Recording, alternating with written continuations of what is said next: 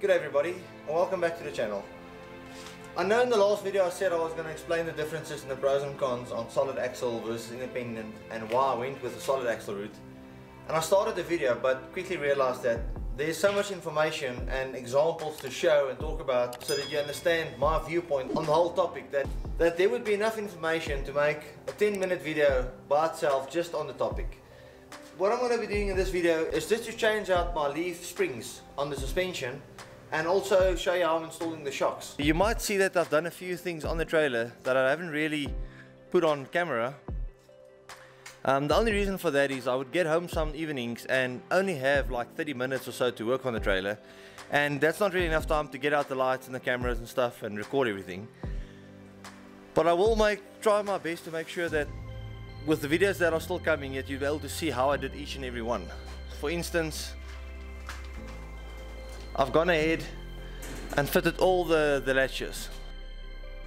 All the doors are completely sealable now. Those two latches are on. I've built that louver intake.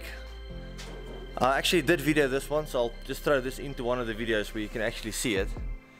And then I've been struggling a hell of a lot with the canvas work. Now as you can see, my plan with the canvas was if this gets tension, then all of that goes straight. That's not a problem. My idea with the whole canvas work was to try and figure out and learn on this off camera, because I mean it takes days and days and days to figure this stuff out if you've never done it.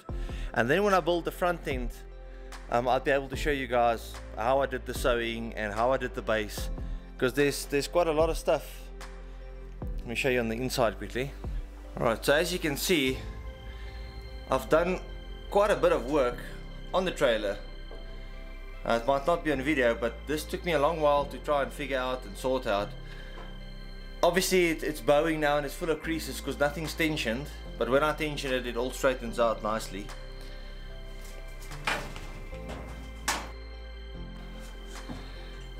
So that's going to be the side bed portion that folds out from the inside. You can see the chains and poles and everything closes. And so the minute I've got the hang of this, I'm now still gonna cut and do my windows and zips and the tension bars at the bottom and the flaps that goes around to tuck in on the steel door. And the minute I'm done with this and I know exactly how to do it, then I will film the whole front section. Let's get into today's video.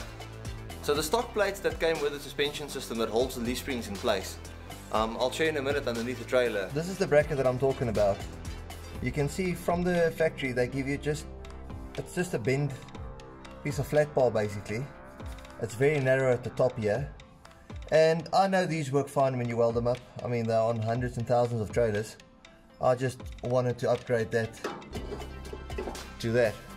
I had this piece laser cut, so all I need to do now is, obviously this time my bending method won't work because that little bridge, let me see if I can show you,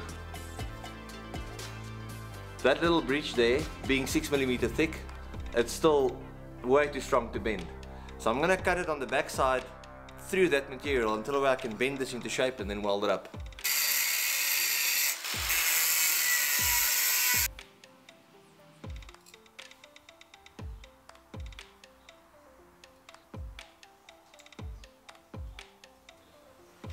So there we have, that's what's going to hold the shackle for now. So the back end bends up to strengthen the whole thing. Quickly weld it up.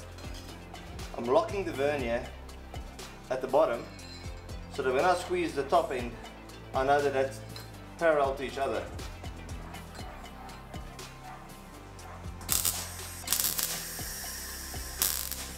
Now just to check that there is good.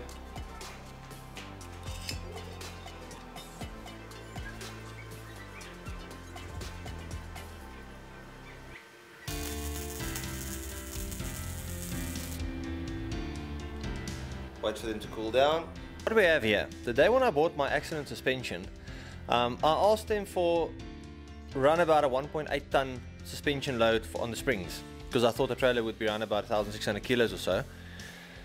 The lady said that these were 2 ton springs. So I installed them and I got them and I thought it's a bit of overkill, but it should work. I saw that there's hardly any suspension in these. So I phoned him today and spoke to a technical guy to get some drawings from him and specs on these parabolic springs.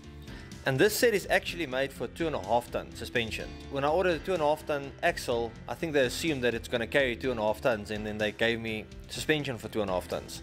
So these are parabolic springs. You can see they go from thick to thin, and this is your normal packed leaf springs, like what on your trucks and buckies and cars. Most things use this type. This is a 900 kilogram spring instead of a 1250. So this will make a 1800 kilogram set. If you put a straight edge over this spring, the distance from here to where I mounted the axle is like 120 mils. On this pack, because the pack is a lot thicker, from there to there I've got a 40 millimeter difference. So if I were just to straight swap the springs in, I would lift the trailer by another 40 mils, the body from the suspension. So not necessarily ground clearance, because I mean you can't change ground clearance, that's determined by your wheel and your tire. And I don't really want to lift it with the whole 40 mils. So what I'm going to do now is just re-drill these units, because I mean obviously they were according to the old ones, and as long as that can turn in there and there's more than enough space here, so I can raise the bolt hole with a good 25 or so millimeters, which will then lower me back down to almost where I was before the spring pack. I'm not even going to cut this off, I'll just use multiple holes. If I ever need to raise the trailer, then I can bolt it to the one lower. I mean, it's not going to cost me anything. So I'm just going to drill 2 new holes here, and then that should be fine for housing the new spring packs. And then I'll have a lot more suspension. Because I know this thing is perfectly square and the holes line up perfectly, I'm just going to work from the existing hole to drill down. So basically all I did is I locked the vernier on a certain size. Always use an old vernier, don't go use a nice fancy one for this. And then I basically make a line across there. Don't know if you can see the lines. No, it doesn't look like it, but it's there, I can see it. And then for the one down, I'll just lock it for whatever size I want, and then you make like a little line from the hole. That way you get it exactly on all of them. If you do it on each one, you get the length exactly the same, and then if you work from the front, which is here, perfectly flat surface. It's just an easy way to get those holes. You don't want to go drill a millimeter up or down, because then the bolt won't slide through. And I'm also going to just start by using like a 2mm or 3mm drill, just to make sure I can locate it perfectly, because big drills tends to run around. You don't have it perfectly clamped in like a milling machine. So I'm just going to make a small indentation here, and then from there I can drill the 12.5 mil out.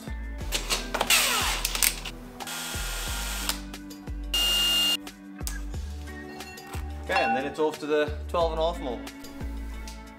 And just set the right speed.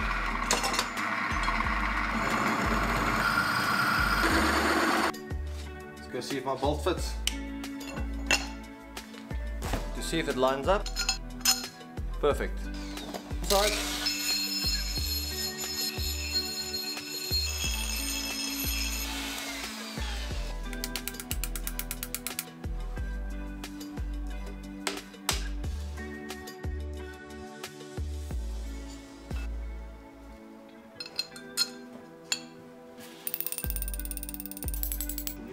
No, for now just this one. 2 more for the other side.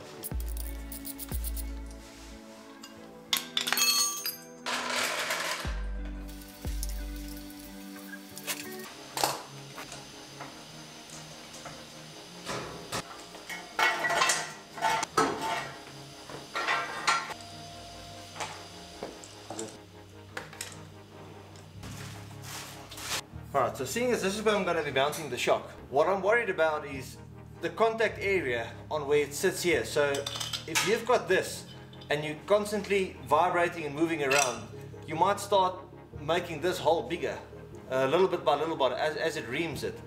So by stacking a couple of sheets at the top, all I'm doing is making it thicker just on the shoulder area where the bolt would sit. Firstly, I'm going to weld this plate in. You can see I've had all the corners laser cut.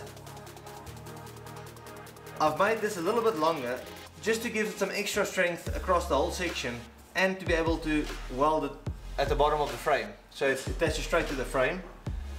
Then this piece is going to go on top like that. In total on the back side I would have 6mm of steel supporting the bolt, and then this 6mm plate will go on the other side.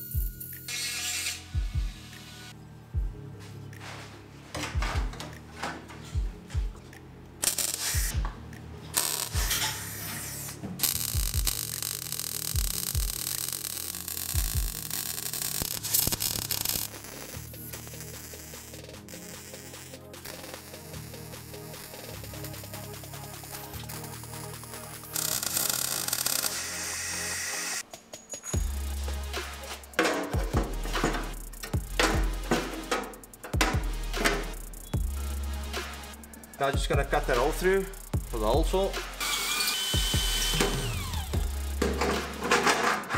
The right way would have been to make some spaces on the milling machine or the lathe, but I'm lazy, so I'm just going to use some washers.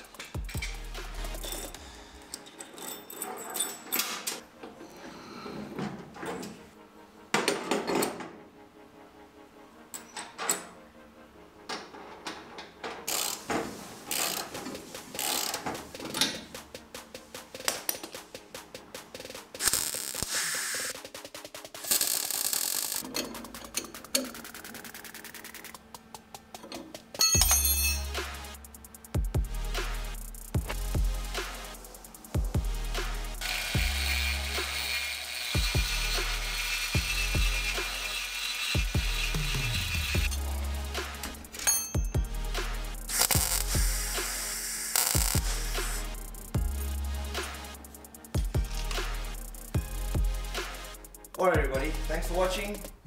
Soon I really think I'll have some extra time to work on a trailer. I really want my garage back. This thing is dragging me out now. With the whole COVID story and getting sick, this thing really needs to get out of the garage now so I can have my garage back. I've got some other projects that I need to do. If all goes to plan, there'll be some more videos coming out, not 5 weeks apart from now on, until hopefully we soon start painting this thing. And then I'll show you how to paint it and do all the odds and ends and finish it off. But yeah, for now, thanks for watching and I'll see you guys in the next one. Cheers.